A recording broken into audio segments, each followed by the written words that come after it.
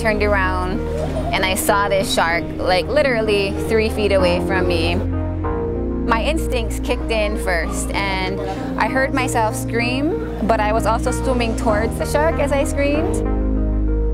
And it just became this like mutual respect and this dance that we were doing where she'd come check me out and then I'd say, oh, I want to check you out too. And then she kind of realized that we're both two predators and we just really did start swimming together.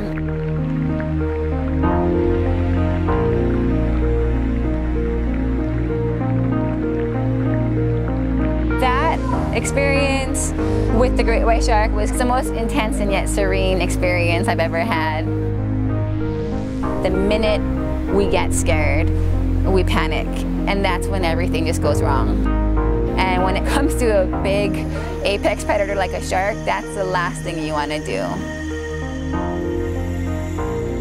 You feel the energy of this creature that's just so massive. It was gnarly, and I don't think we can ever control wild animals, nor should we, but I think that to be vulnerable enough to let go of fear is always a good idea.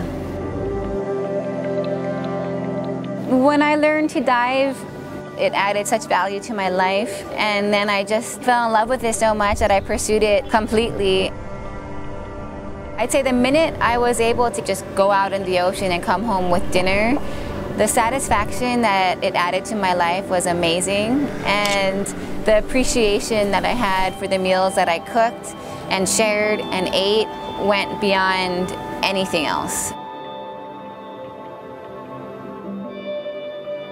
Everything from these single-use plastics to processed foods, you know, we get it so quickly and we don't have to put in the work anymore to get food to our plate, to the point where we get to shut off our brains and just be these zombies that just consume. I just think something really starts missing in your life when you live like that. The more disconnected we get from the source of our food, the more disconnected we get to the true being of who we are.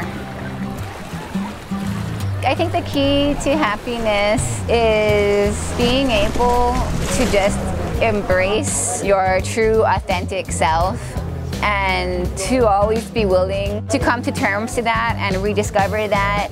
So much of our world, we base it on expectations.